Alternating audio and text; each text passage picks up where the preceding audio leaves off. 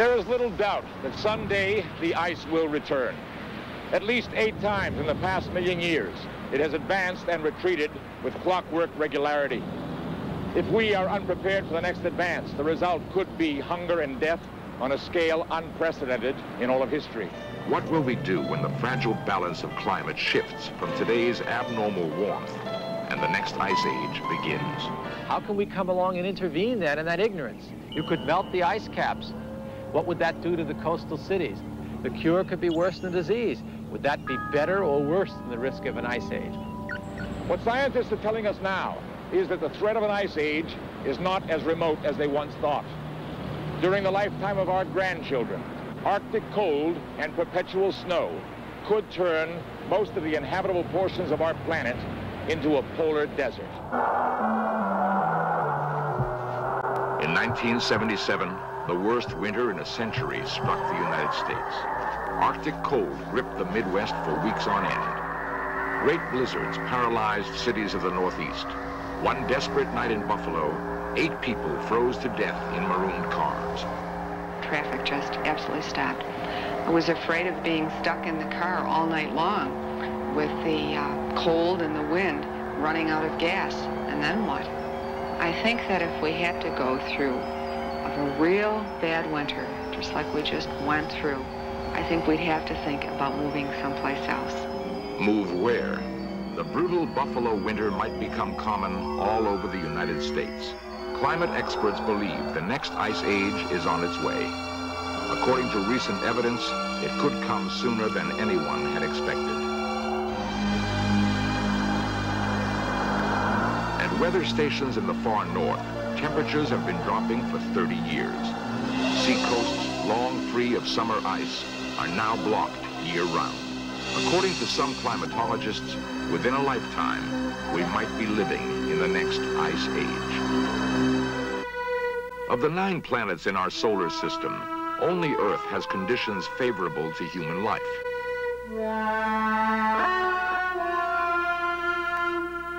Our existence depends on a delicate balance of climate.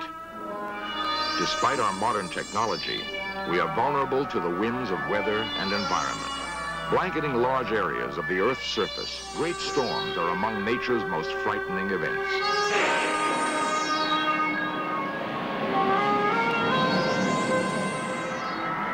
Uncontrollable tempests make us aware how fragile life on our planet really is. The comfortable cycle of spring sowing, summer growth, and fall harvest is, in terms of long history, abnormal. Only in the last 10,000 years has Earth enjoyed continuing warmth. Because of this, our population has exploded to 5 billion people. For most of the last million years, however, whole continents were buried by ice. As recently as 18,000 years ago, a mile-thick sheet stretched down from the Arctic Circle and covered what is now Seattle, Chicago, and Boston. New York Harbor was choked with ice floes. Winters were cold and snowy down to the Gulf of Mexico. All that remains of the great glaciers that once covered North America are the ice caps of the Canadian Arctic. If the ice spreads over the continent again, it is here on Baffin Island in northern Canada that the mysterious process will begin. We look to this lonely outpost for warnings of a new ice age. Straddling the Arctic Circle, Baffin Island is a harshly beautiful wilderness. It is larger than California, but not one tree grows on the entire island. The only vegetation is the stunted plant life of the tundra. Most of the inhabitants are Inuit Eskimos, whose ancestors migrated west from Greenland 1,000 years ago. Today, the island is poised on the brink of ice age conditions, a critical signal post for changes in the Earth's climate. According to geologists, the last major ice age began on Baffin Island 115,000 years ago. Perpetual snow spread southward over the continents. The weight of many years of snow compressed into ice. The ice grew thicker until it covered Canada, the northern United States, and Europe to a depth of 2 miles. For 100,000 years, the ice remained over large areas of the continents. Then, It retreated to the Arctic, and for the last 10,000 years, we have flourished in a warm interglacial period. Our planet is crowded. What will we do when the fragile balance of climate shifts from today's abnormal warmth and the next ice age begins? One of the questions that I'm frequently asked is, when will this present warm interval end? And the best answer to that probably is that it has in fact already ended, and it ended 3,000 years ago right here on Baffin Island. Dr. Gifford Miller is a glaciologist from the University of Colorado. He's been studying the climate and glaciers of Baffin Island for the past 6 years. For the last 3,000 years, the summer temperatures have been getting colder, and the amount of precipitation, rainfall and snowfall has decreased, so that the conditions have been drier and colder. And at the same time, the glaciers have expanded. In the most recent expansion, which occurred between 300 years ago and the turn of the present century, the glaciers attained their most extensive positions that they had during the last 8,000 years. The summer of 1972 was one of the most severe summers on record, and the ice never melted that summer. And when I returned to Broughton Island, one of the local settlements here, talking to the Inuit people, and they could only tell me that their fathers had told them of a time when the ice hadn't gone out. This once-in-a-lifetime summer ice has surprised old-time Arctic residents. Ernie Sieber is superintendent of Baffin Island National Park and has lived in the Arctic for over 20 years. We had, in 1973, we had ice all over at the East Coast. The fjords, some of the ice in the fjords didn't even leave. And almost every year since, we had ice moving in and out of the fjords, so it looks like the climate has changed. It looks like it turned colder. Since concern for our weather has increased, the park wardens now take daily records of temperatures, wind, and solar radiation. Weather data from stations all over the Arctic is collected and fed into central computers. Balloons are launched every day to monitor the winds and temperatures at high altitudes. The data shows that average temperatures in the Arctic have fallen dramatically over the last 30 years. In most locations, the drop has been about 2 degrees centigrade. At that rate, the descent to ice age temperatures could take less than 200 years. It is not only the lonely Arctic that has cooled. The whole northern hemisphere is growing steadily colder. In Greenland, the snows of centuries have piled up on the largest ice cap in the northern hemisphere. Scientists have recently discovered evidence of a climatic catastrophe. Drilling down over 1,400 meters, geologists have collected precious samples of ancient ice. Some of it fell as snow over 100,000 years ago.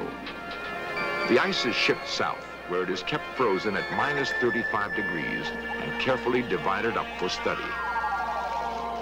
By separating out the 2 forms of oxygen in the ice, scientists have been able to chart the temperatures when it fell as snow. Near the bottom of the ice cap, they found traces of widespread freezing occurring with dramatic suddenness. Dr. Chester Langway is chairman of the geology department at the State University of New York, Buffalo. We have evidence from the ice core studies that approximately 89,000 years ago, the global climate changed from one of greater warmth than today into one of glacial severity. It is possible that a tremendous volcanic event occurred, shielding the sun, cooling the Earth's temperatures, and thereby providing the explanation of the advancing glaciers.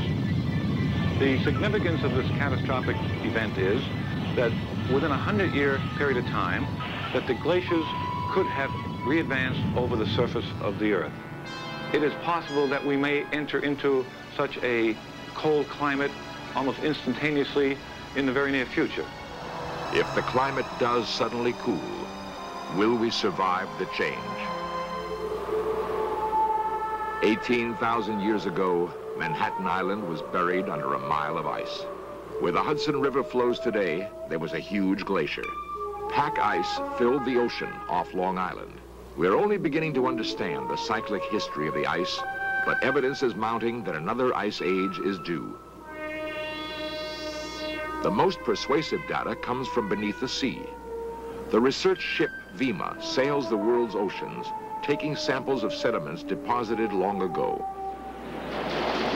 A crew of scientists rig a long cylinder and drop it vertically to the ocean floor.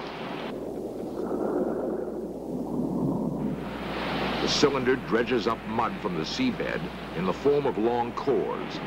The types of tiny fossils found at different levels in the core shows the sea temperatures of the past. Geologists have collected enough sea cores to form a detailed history of climate during the last million years.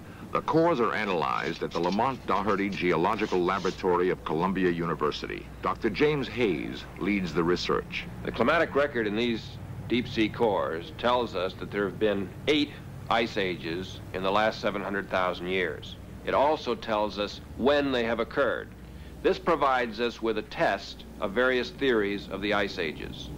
We now have a theory that tells us that changes in the shape of the Earth's orbit act as a pacemaker for the ice age succession.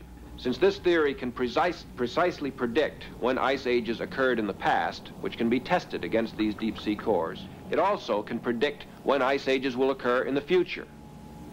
From this theory, we can say with confidence that we are currently heading toward another ice age. In the winter of 1976-77, one storm after another buried the Northeast under record amounts of snow. Months of brutal cold made much of the nation seem like the Arctic. In Chicago, temperatures hovered at 19 degrees below zero. Dayton, 21 degrees below zero. Cincinnati, 25 degrees below zero. Of all the hard-hit places, Buffalo, New York provides the best lesson. That unfortunate city had 44 consecutive days of snow. The first sudden blizzard paralyzed traffic. Thousands were forced to abandon their cars and seek refuge from the storm. Some who didn't were found frozen. As the storms continued, the resources of government were strained. Snowplows had to be flown in by the Air Force. Even the National Guard couldn't keep up with the unrelenting snow. Just how long can a modern city hold out when whole regions are cut off from food and fuel?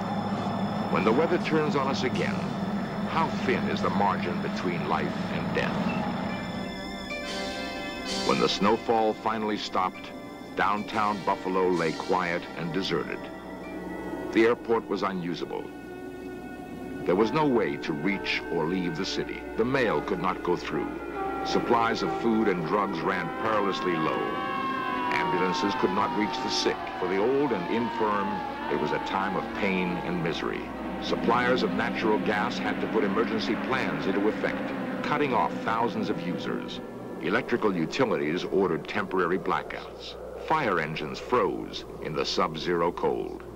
In the suburbs, strong winds piled the snow in drifts as high as 30 feet. Many people had to enter their homes through second-story windows.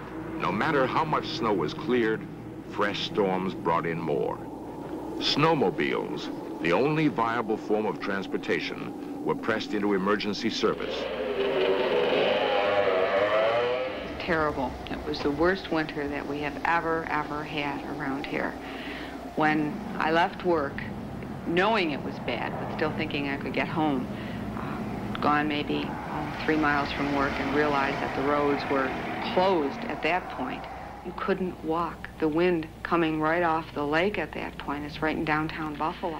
So I sat for a while, just sat and waited in the car, and finally, realized that it was hopeless. The thought of freezing to death, that's kind of frightening. My worst fear at that point was the children. I was worried sick about them. They were in the house alone. That was the biggest worry. To go through that every year just wouldn't be worth the fight. And it's a fight. It's a real fight. 500,000 workers in the United States were laid off because of fuel shortages. Hundreds died of illness made worse by the cold. Had the storms continued much longer, millions would have been in jeopardy for lack of food and fuel. The experience of 1977 leads us to imagine the disaster the future might bring. In the descent to an ice age, one severe winter would follow another. Eventually, the snows of Buffalo would never melt. Increased demand for heating fuel would trigger an energy crisis beyond anything we can imagine. Winters in Dallas and Atlanta would grow cold and icy.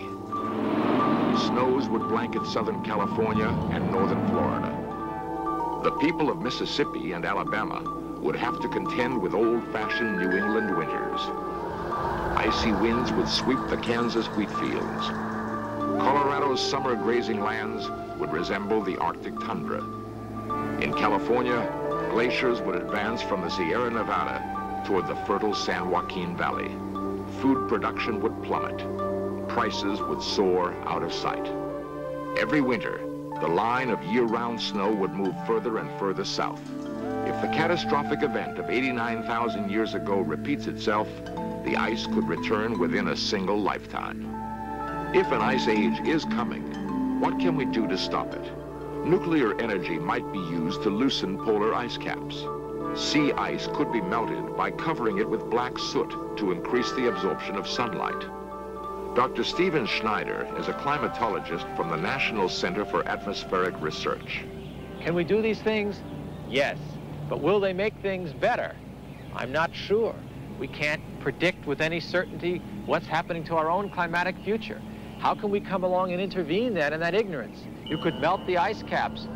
What would that do to the coastal cities? The cure could be worse than disease. Would that be better or worse than the risk of an ice age? If the polar ice melted completely, sea level would rise 180 feet. New Orleans, San Francisco, and New York would be submerged. Clearly, one of the future's great problems will be to survive the next ice age.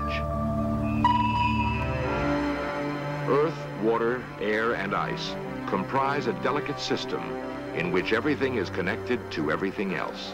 It's the interaction between people and climate that worry me the most, because with everyone jammed in countries, locked in national boundaries, a change in climate means a redistribution of where the rain is, where the growing seasons are. My worst fear is that the climate could induce a change in some country that would be devastating to their local survivability, and that would lead them to desperate acts that can drag everybody else down. In the past, weather disasters have fostered a spirit of mutual concern. When drastic changes in our climate occur, hopefully, the same acts of courage and cooperation will prevail.